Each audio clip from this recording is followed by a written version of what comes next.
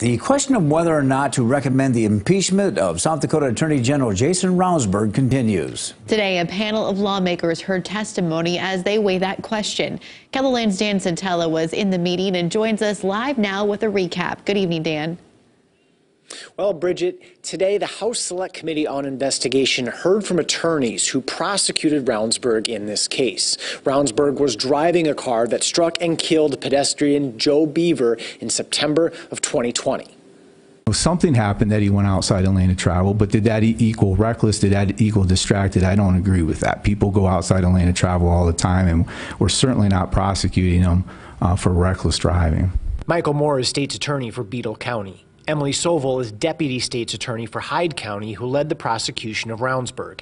She shared why she was opposed to the release of interviews of Ravnsborg posted to the State Department of Public Safety's website in February 2021. The case was still ongoing. We hadn't had an arraignment. It was certainly not within the norm of any case I had been involved with, and it's something that our Supreme Court has helped us to protect, to prevent this from coming out. I've never been involved in a case where the interview of the defendant has been released to the press, I think, at all, and especially while the case is pending.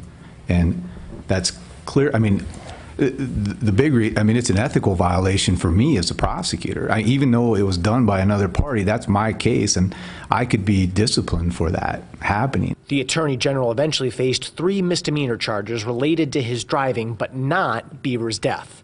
The careless driving charge was dropped in a plea deal.